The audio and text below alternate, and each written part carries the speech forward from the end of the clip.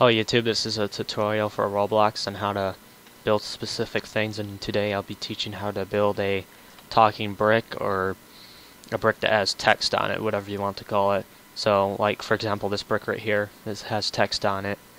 Alright, so you want to open up your basic tool things. So first you're going to need a brick, so you can go to bricks and then just put in one, anchor it, edit it and stuff. This is also how you make like humanoids and humans and monsters, and for RPG purposes too. So I'm just gonna make a simple one. Alright, so the first step, what you need to do is open up your properties. I'm gonna expand this a little bit. Alright, so then you find data and then name, and then you change part to head. Alright, now it says workspace. So what you want to do now is open up a model. So this model's empty right here, and then you want to find head. Should be at the bottom. Okay, head is right here, and you just drag this up the workspace. This might take a while if you have a big workspace.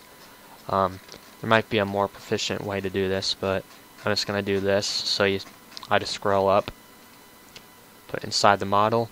Alright, so it doesn't say anything, and you need to put in a humanoid into it. And then you got the brick that says model with a health bar. So if you want to get rid of this health bar, you change the max health to 0, and if optional, put the health to 0 too. And the walk speed won't do anything either, since it's anchored. And the walk speed is for like RPGs and stuff like that, so if you want to make some kind of cool little RPG, you can adjust the walk speed and health of that thing.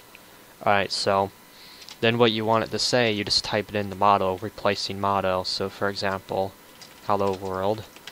So the model's called hello world, and it'll say hello world, and that's basically how you make a talking brick. So let's just say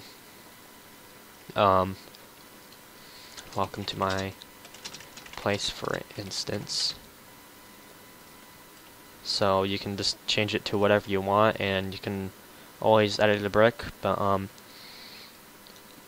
so yeah, that's pretty much it, and hope you enjoyed. You can like, subscribe, and tell your friends about this, and thanks for watching, and I hope this helped you.